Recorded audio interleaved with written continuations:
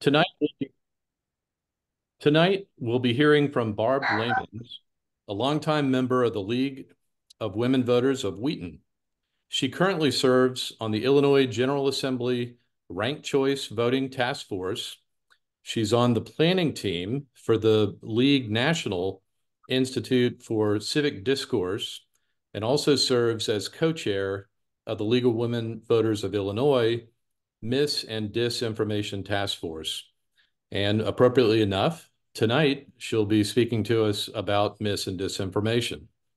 One or two admin details. If you have questions for Barb uh, at any point throughout the presentation, just type them into the chat. We'll be collecting those and we'll go through those at the end of her remarks. We're also going to leave everybody on mute. We've got, I think, 60 something folks that have registered. So just to keep things orderly, we'll just leave everybody on mute and then come back at the end of the presentation to go through the chat questions. So with that, Barb, thanks again so much for agreeing to join us this evening, and please take it away. Oh, thank you, Bill. And thanks everyone for spending some time with us this evening. Um, earlier this year, the League of Women Voters of Illinois recognized that the proliferation and dissemination of mis and disinformation has emerged as a significant threat that can undermine democratic processes, social cohesion, and individual decision making. In response, the League of Women Voters of Illinois created a task force dedicated to countering these threats. The proposed task force hopes to minimize the impact of false information through education and awareness in order to achieve a more informed and resilient society through education and awareness. So, what is mis and disinformation? Misinformation is the false or inaccurate information that is mistakenly or inadvertently created or spread. The intent is not to deceive. Disinformation is false information that is deliberately created and spread in order to influence public opinion or obscure the truth. Why don't we call disinformation fake news? Because the term fake news has become to mean much more than just false information. The term is now used in a much broader sense to discredit or opposing viewpoints, cast doubts on political opponents, controversial issues, and the credibility of some media organizations. One thing that we have to be aware of is that we are all susceptible to mis and disinformation, which is why awareness is so important. As you can see on the chart, all age groups are getting more and more of their news from social media where mis and disinformation flourishes. When news started migrating to social media, it accelerated some of the changes already underway in the journalism industry. In the 50s and 60s, TV news in particular was more viewed by broadcasters as a public service. In the 80s, however, entertainment conglomerates began buying up networks and started expecting news networks to turn profits like other entertainment divisions. Soon came the 24 hours news cycle, an emphasis on rapid and attention grabbing stories. Then came the emphasis on pundits, journalistic figures designed to deliver opinions, not always facts. As the news industry changed, so too did people's expectation of what the news should look like. With the shift to social media, these dynamics have even intensified, wherein anybody can be a journalist. Content is near endless and easily capable of supplying social media feeds with hundreds of stories during the 24-hour news cycle. Instead of opinion sections or dedicated programs for pundits, social media feeds mix opinions and facts together. And the more outlandish the story, the better it does. With fast paced, sensationalized news coverage and opinion becoming more and more extreme, more of what we see online is disinformation, content that simply gets the facts wrong. Mis and disinformation can take various forms, from satire to fabricated content. Satire and parody can mislead, but they really are a genre that intentionally exaggerates the news for comedic effect. while disinformation is intended to mislead and present false information as fact. Examples of satire or parody would be The Onion or the Babylon Bee. Headlines such as the new NFL rules require opposing teams to just hug it out are meant to be outrageous and funny, but yet many take that as fact. Imposter content is another form that's frequently seen on social media. Imposter content is when genuine sources are impersonated. For instance, established news agencies. These imposter sites take advantage of the trust and reputation of established news agencies. We often see, as part of mis and disinformation, as manipulated content, when genuine information or imagery is manipulated to deceive. For instance, the image on the left was doctored to become the image on the right. This image was posted on social media, supposedly showing Senator Amy Klobuchar in the right-hand side of the doctored photo and Minnesota Attorney General Keith Ellison at a meeting where signs were supposedly held supporting defund the police. But the image was doctored. You can see the original photo on the left doesn't show anyone holding signs, and Amy Klobuchar wasn't even there. Misleading and manipulated content can also be when information is used to frame an issue or an individual and give a false sense of reality.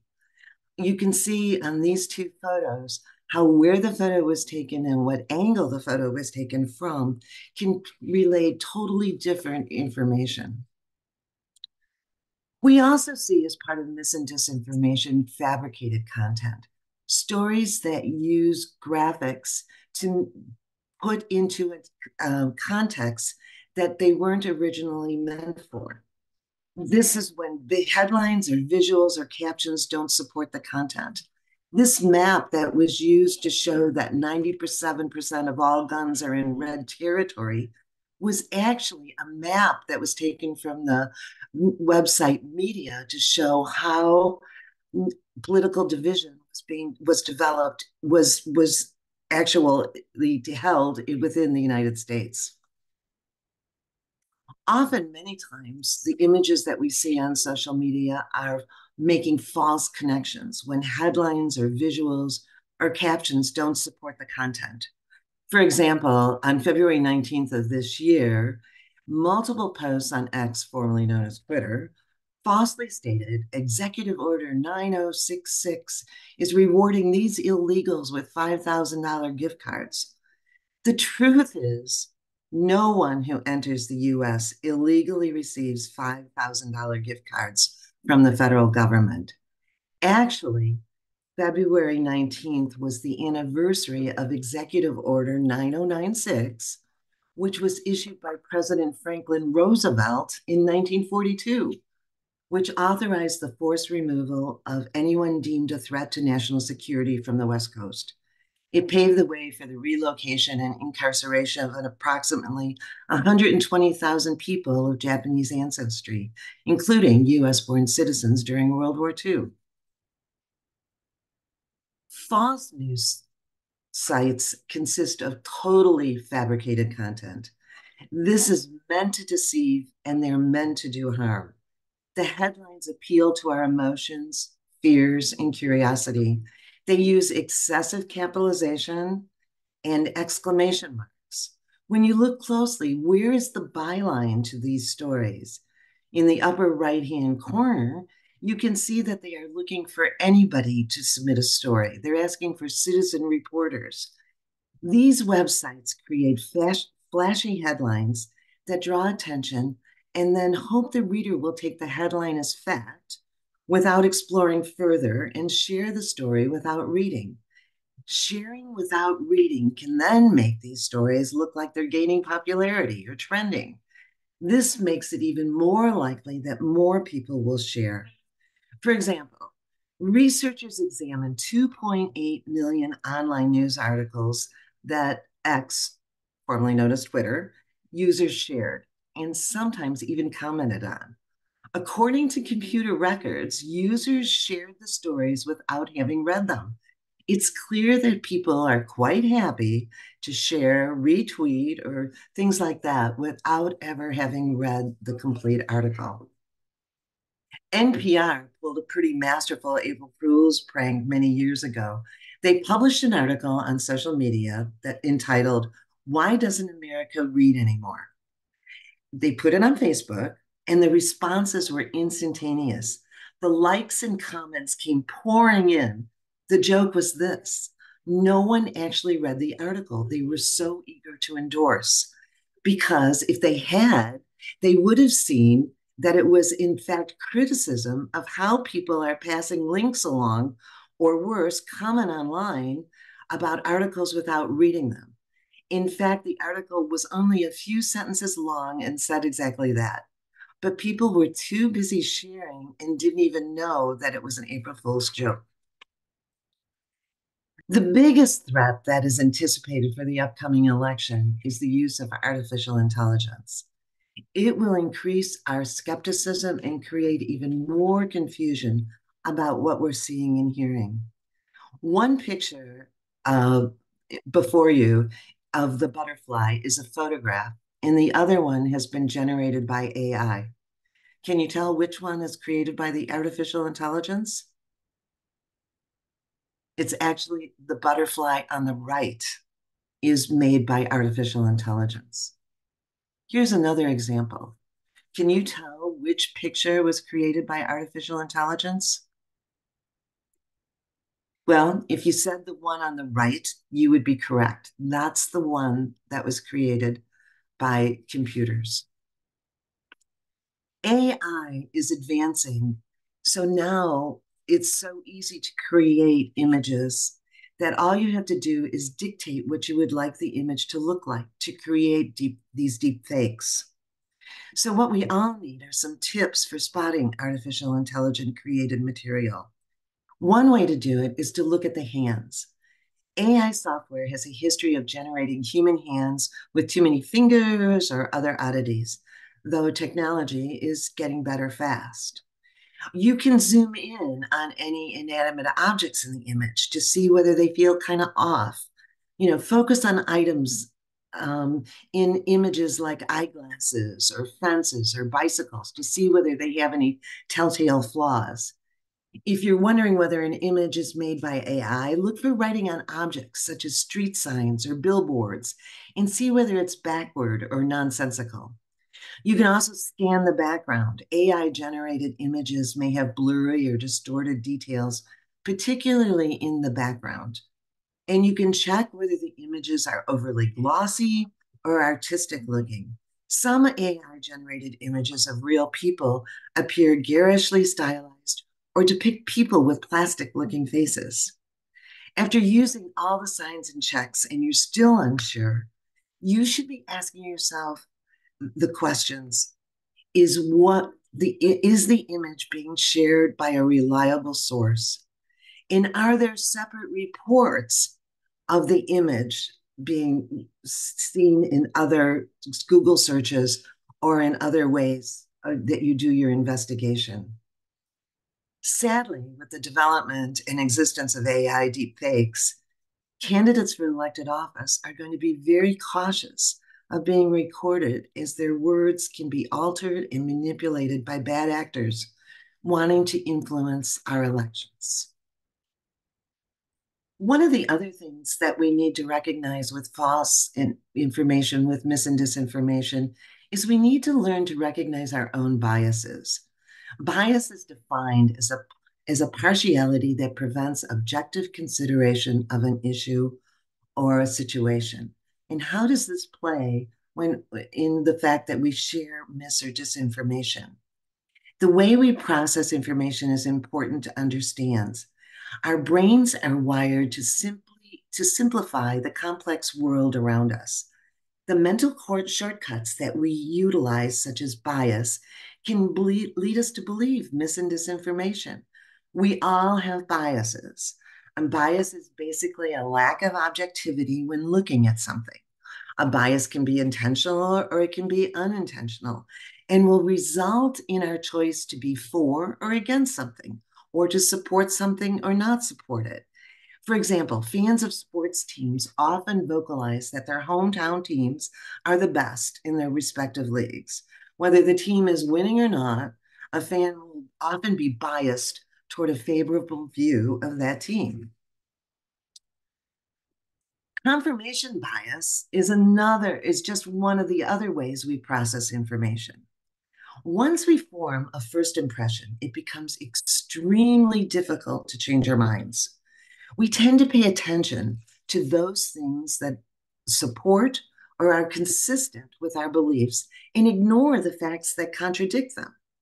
Unfortunately, this type of bias can prevent us from looking at situations objectively, which in turn can influence the decisions we make, and as a result, lead to poor, faulty choices in what to believe. During an election season, for example, people will tend to seek positive information about their favorite candidates while looking and paying attention to negative information. And what they'll do is they'll only pay attention to the negative information about the opposing candidate. By not seeking out objective facts, interpreting information that in a way that only supports their existing beliefs, and we only remember details that uphold these beliefs. People often they miss information that could be important in reaching a decision on which candidate to support. So, confirmation bias urges us to accept information that conforms to our beliefs. Cognitive dissonance is another concept that encourages us to reject information that challenges those beliefs. So, cognitive dissonance is that uncomfortable feeling that happens when we encounter ideas or beliefs that conflict with what ideas that we already hold. So, what we do is we tend to minimize those contrary beliefs or delegitimize people who hold them. So, confirmation bias combined with the cognitive dissonance and the algorithms of social media can result in the fact that we will live in a filter bubble where we only see more and more from sources that have similar content that we already believe in. Just as a refresher, the social media algorithms use the data of what you have liked and what you have shared in the past to decide what to show you next. The result is that you will end up seeing more and more stories that support the beliefs that you have already formed on fabricated information. So, what do we do going forward? Going forward, before you share or click on social media or share stories that you've read with your friends, you need to slow down while you're reading and actively look for signs of credibility. Do you have a question? Does it make you go, oh, I'm not quite sure? You have to consider the source. Who would benefit from spreading confusing mis or disinformation? Do these stories or do these pictures appeal to your emotions? You have to look at the author. Is that person truly an expert? Does the article have a byline? Who do they work for?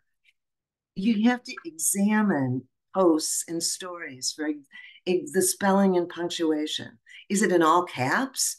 Is it poor grammar? Are there misspelled words? Is excessive punctuation? Are often huge clues that the source is unreliable. You have to be aware of tropes. Those are the people who keep repeating the same lie or the same pattern of information. And you need to be proactive about getting your news. You can't rely on the algorithms of the social media companies. You need to search for other articles and sources on the same topic. Do lateral reading, which is reading about the same topic from those different sources. But we also have to be aware of media bias. News sources can be placed on a spectrum of bias, more biased or less biased. Knowing that media bias exists also helps you get a fuller picture so that you can reach your own conclusions and not rely on the information someone else wants you to believe. Now, we also have to be aware that mis and disinformation can also spread in other ways as technology expands, such as text messaging. You need to question and you need to report suspicious messaging. Mis and disinformation can be stopped by each and every one of us. You have to resist the urge to share and like without verifying the information. You have to report the mis and disinformation you see. We can't be silent about it. We need to report it. On Google, you can scroll to the bottom of the page and click on send feedback. On social media, such as X and Facebook and Instagram, there'll be 3 dots or a chevron in the upper right-hand corner of that post that will give you a pop-up box that gives you options to report. If you know someone who is sharing mis and disinformation, think about talking to them privately about the content that they're sharing. It can be a tough conversation, I grant you. But if you're respectful, if you try and understand their beliefs by good listening, you will be heard in return. It's hard to change people's attitudes. Social science would totally agree with that statement. But if you stay calm, positive, and empathetic, you can get your message across. You need to listen attentively, ask them questions. Where did you get your information?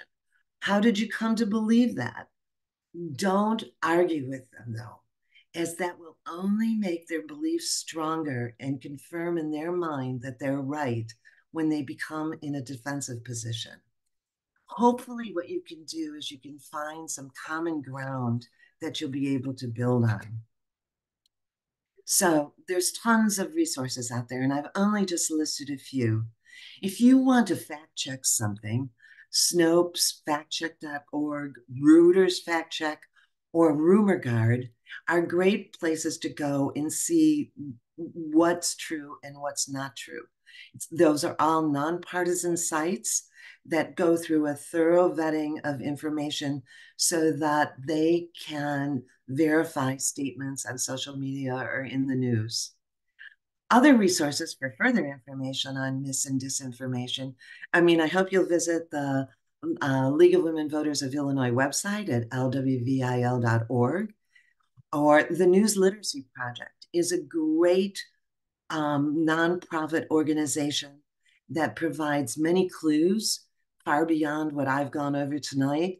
And they are also the sponsors of RumorGuard. And there also is another great site, which is the Cybersecurity and Infrastructure Security Agency, that has a great deal of information about how you become more careful as you're going forward to be aware of mis and disinformation. So I'm going to leave you with questions that you need to always ask yourself. I wish I had a great mnemonic to share with you, but the questions you really need to ask yourself is, what I'm reading authentic? Has what I'm reading been posted or confirmed as a reliable source? Is there evidence that proves that this claim is correct? Is the context correct?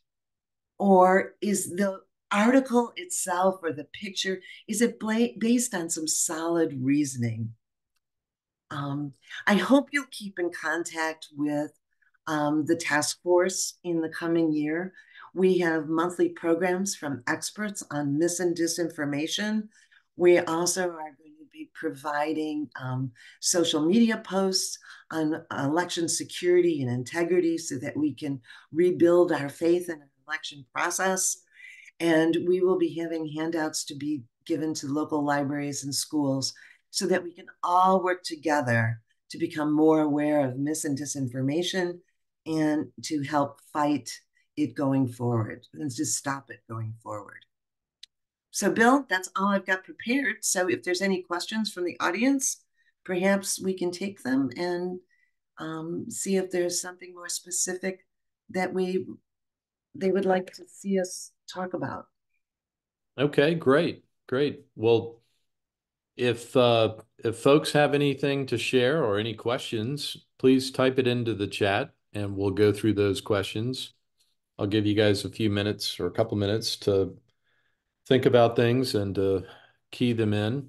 In the meantime, Barb, can you go back to I'm just curious, you mentioned lateral viewing and lateral consumption. I mean, you personally, how do you sort of do that? Recognizing even, so-called mainstream media sources can sometimes have a tilt left or right. So how do you personally go about, kind of cross comparing? Do you watch a little bit of Fox and a little bit of MSNBC? I mean, how do you personally handle it? I actually do that. I try and read something from the Washington Post, but then I try and look at it in the Chicago Tribune, which I would consider to have a more right bias. I Hmm. also look at Reuters, which is more neutral, and try and pick out stories just to see if the intent is the same and the conclusions are the same. Um, I think that I even read the Associated Press, which a lot of newspapers pick up on their stories, and they have great fact checking capabilities. So I'm going to stop sharing my screen so we can see everybody. There is a website I'll tell you about. It's called All Sides. And allsides.com is a nonprofit organization that what it does is it takes stories from the left and stories for the right so that you can read and see the slant and bias on both sides. It also has on its website a media bias chart that has been developed by multiple people's input. Though I have heard many people say that those bias charts are biased. So I think what you have to do is develop your own trusted resources, but make sure they're from both sides of the spectrum. Right. Good advice. Well, we've had a few questions roll in. One is more of a administrative question, but it's an excellent one. Where and when will this presentation be recorded, and where can people find it if they want to watch it again or share it with somebody? I'm going to assume that it's going to be on the League of Women Voters of Naperville website. Um, we are going to post it on the LWVIL, the League of Illinois website on the Mis and Disinformation page. We have a whole page on the website devoted to mis and disinformation that will Perfect. be added to as the year goes on. Perfect. Okay. One question, you mentioned some of these sites. I think somebody wanted to know in particular, is there a site that you can go to if you want to try to verify an image, a photograph, as to whether it's legit? Yes, if you can do a Google image search. And one of the ways you do that is I have to say, I'm not a tech expert, but if you Google how to do an image search, it'll tell you it's a matter of right clicking on it. And then the Google will search the image and it will tell you where it originally appeared. Huh. And that's how I found the map was actually not from that post. It was a map from an original post from 3 years earlier that someone used and manipulated. So Google image search is a good way to find out the original source of images. So Okay. if it's on Facebook, you would copy the image, paste it into Google, and then do an image search. Great. Great. Let's see. Someone would like to hear more about how you talk to people who live in a disinformation bubble. And we all know, have loved ones probably that might fit that characteristic. You suggested not challenging facts, but can you give a suggested conversation? Okay, so someone comes to me and says something about during the eclipse. Do you know that the cows stopped giving milk? Which is actually something I read on social media the other day during the eclipse. And my question to them would be, where did you get that information from? Did you? And when they would answer, well, I saw it on Facebook. Then another question would be, well, did you did you check that out with any farmers, or have you talked to anybody that personally had that happen? And the whole idea is to keep asking them questions so that what they begin to realize is that they don't have answers for what they're saying. And eventually they would go, oh, well, I don't know. And then you could say to them, well, does it bother you that you don't really know where that information comes from? The big thing to avoid is saying, oh, well, that's stupid. Because right away they're going to get defensive Right. and they're going to say, well, I read it and it's true. So the key is to be calm, listen to what they're saying, and just ask them more and more questions so that a light bulb goes off in their head and says, well, wait a minute, maybe that's not true. You know, Mm.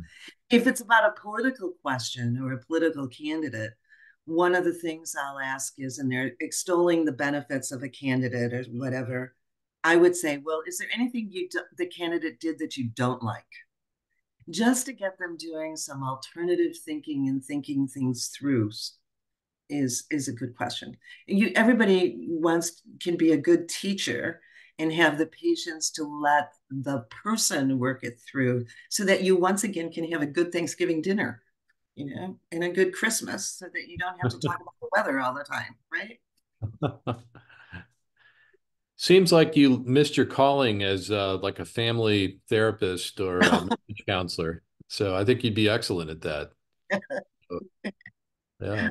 Well, great. Well, I think that pretty much hits the main questions. A couple of folks have helpfully chimed in and pointed out that these forums are on the League of Women Voters Naperville's YouTube channel. So Oh, if you Google that, you'll find it out there as well.